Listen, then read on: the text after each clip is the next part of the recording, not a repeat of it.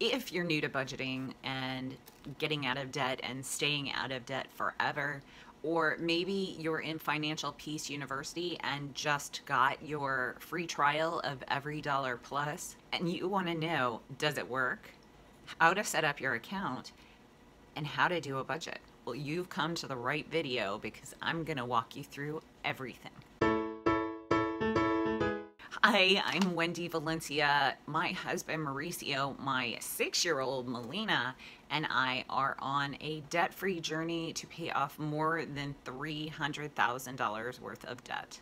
And that does not include our house. We are about halfway through the process, and we are here to motivate you on your debt-free journey. So if you are interested in following us and being motivated while you pay off your debt, click the big old red subscribe button down below, and we will support each other and get through this together. Mauricio and I have been using EveryDollar for over 2 years now, and I love it. I mean, love, like deep down in my soul, like it keeps me motivated every day, sort of love. I have been budgeting for years, not necessarily trying to pay off debt, but budgeting.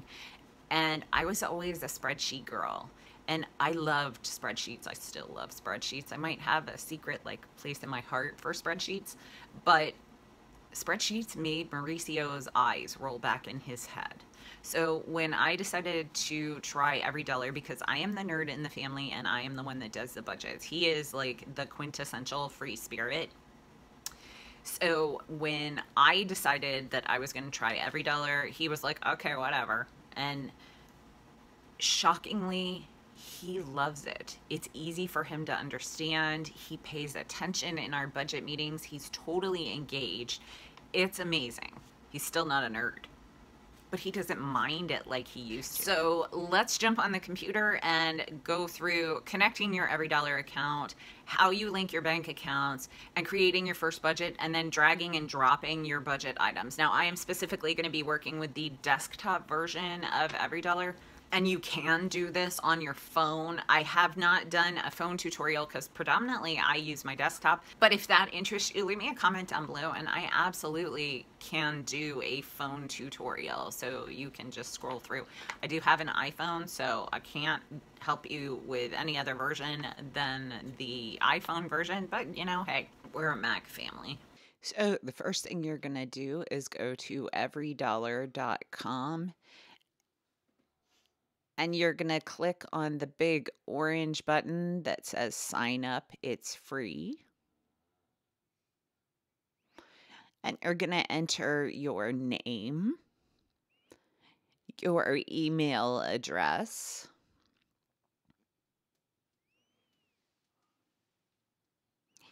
and you're going to create a password. Your password must have at least 8 characters, 1 capital letter, 1 special character, and 1 number.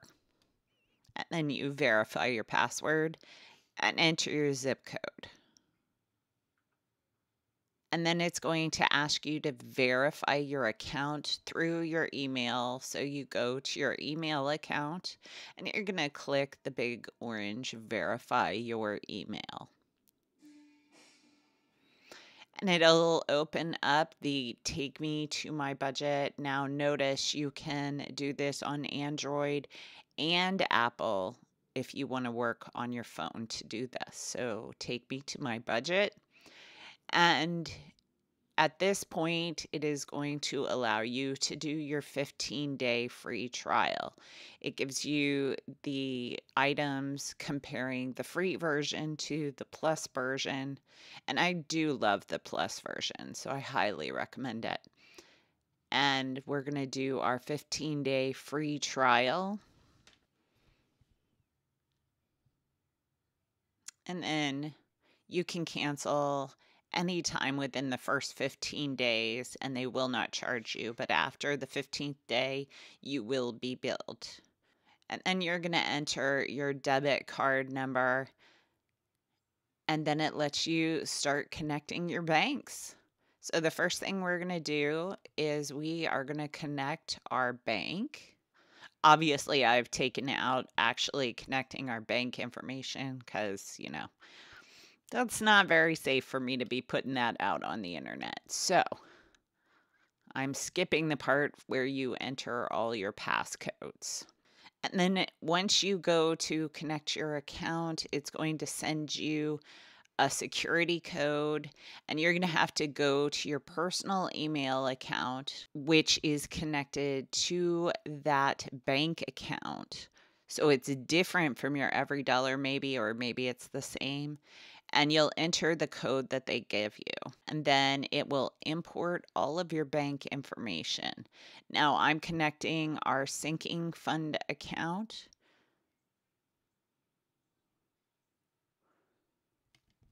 And once it's all connected, it's time to start your budget. You're going to click on create your budget, and then you're going to start entering your information. Now, what you're going to do for this is you are going to enter the amount of money that you anticipate coming in for the month, because we budget for the month before it begins.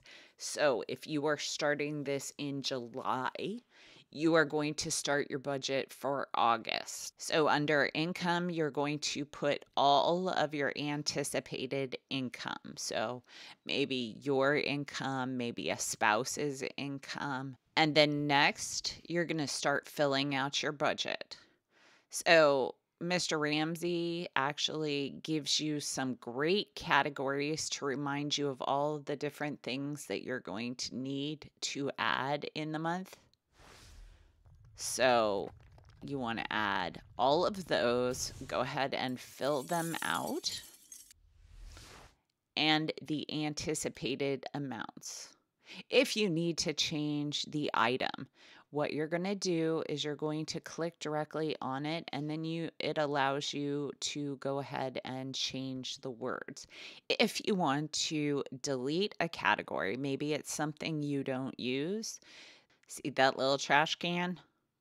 That allows you to delete, and then you're going to go ahead and fill out the rest of your budget. Now, for us, the lifestyle category, it doesn't really apply. We don't have any of those items. We don't really do any of those items. So we actually are going to go ahead and delete that. And you do that by clicking on the title of the category. Now, for my family, we don't budget by groceries and household items. That is super complicated. We go to grocery stores and we buy grocery supplies, we buy household cleaning supplies, we buy hair and makeup, whatever, what have you at these stores. So what we do in our budget is we budget by store. So we budget $100 a month for Giant, $50 a month for Trader Joe's. And again, these aren't our real numbers. If you'd like to see our real numbers, go ahead and go to our main channel, and every month I go over our budget in detail as to what we spend where. If you would like to add a new category, you want to click on the add a group item. We budget for our daughter separately. So we enter the various items that apply only to our daughter in one budget line item. So camp, school supplies, clothing, all of that. So we know how much we're spending on our daughter. And then you just add items to it. Remember, this is your budget. You can do it any way you want. And then we like to have our debt category as the very last item in our budget. Now we're going to add our debts, and I'm going to teach you how to do your debt snowball in EveryDollar. So the first thing you're going to do is order your debts smallest to largest, with the smallest balance being the first one you're going to enter. In this case, it's going to be credit card number 1. And our balance, our hypothetical balance, is $100, and our hypothetical minimum payment is $10. And then our second debt is credit card number 2, because, I mean, come on, who only has one credit card? And on this card, we owe $150 and our minimum payment is $15. Our third debt is a bank loan.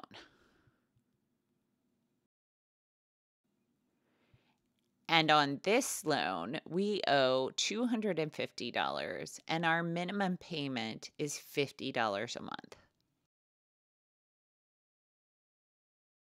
And our fourth and final debt is a school loan. And we owe $1,000 on our school loan. Our minimum payment is only $7 because they want you to pay on the school loan for forever. The first thing we're going to do is we are going to put minimum payments on all of our debts except for our smallest one. So let's go ahead and add in all of our minimum payments.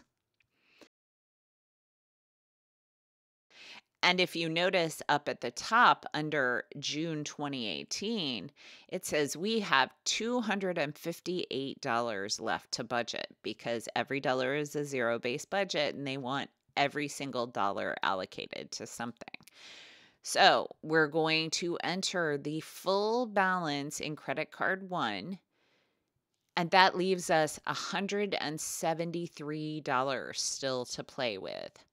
Now, our full balance for credit card 2 is $150. So we're going to go ahead and pay off credit card 2 this month as well. And that leaves us $73 to put towards our third debt. And hey, look at that. It's an EveryDollar budget, which means you've made a zero-based budget. And amazingly, you've just paid off 2 debts in your first month. So now let's move on and create next month's budget. So you're going to go up to the top next to the month. There's a little drop down arrow and you are going to find the following month and click on it. And it says start planning for whatever the month is. Now, the bonus about this is it's going to take all of your numbers from the previous month and put them in the new budget. So what you're going to do is you're just going to go through and delete out items and change payments. And up at the top, it'll tell you how much money you have left to budget. Now, when you get down to your debts, because you're not operating in the month that you're actually in, you're operating in the following month, your debts are not going to carry over until the first of the month. This is one of the big things that Mr. Ramsey focuses on. He doesn't want you to be operating in the next month when you need to be working on this month. So it will not allow you to work on next month. And then you can move back and forth between budgets by clicking that drop down arrow. Now we're going to go over dragging and dropping. This is called reconciling your budget. And you must reconcile if you want to be successful budgeting. Over time, you will become skilled at reconciling your budget, and EveryDollar Plus makes it so easy.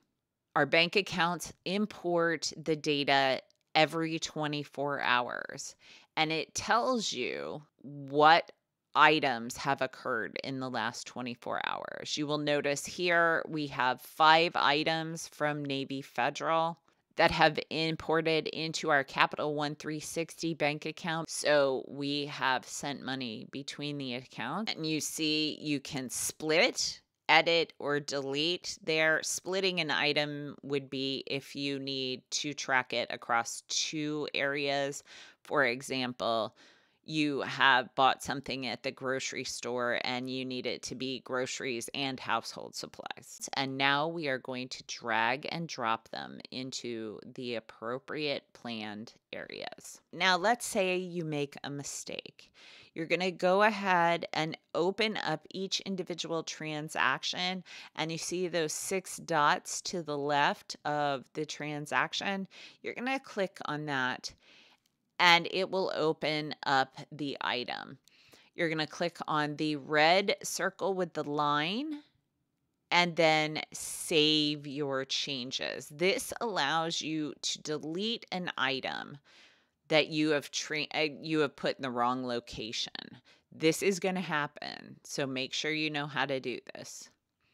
It took me a while to figure this out, actually. And you can see here that it actually added the transactions back in so you can put them in new locations. And that is how you use EveryDollar Plus. The one thing that's really important for you guys to remember is budgeting is not easy, and it is going to take a while. So my recommendation is that if you do not have more than a 15-day free trial of EveryDollar, go ahead and start with the free version and get used to it, and then upgrade to the free trial. It's going to take a good 3 months for you guys to understand and truly get budgeting. So you're going to have overages. I highly, highly, highly recommend putting a cushion in there. Pick an amount that you think you're going to screw up on, maybe $100 if you have a smaller budget, or $500 if you have a bigger budget, because I am not kidding you, for the first year, things are going to come up and they're going to surprise you. And because you're working on a zero-based budget, you're not going to have a lot of extra money. So you don't want to have to dive into your emergency fund every month to pay these things. So put in a little cushion. Plan for unexpected expenses. We call it well, I can't say what we call it, but I can show you what we call it. That's what we do. We put in $100 cushion every month for things that just come up that we didn't know were going to come up. So I'll see you in the next one. See ya. We're out.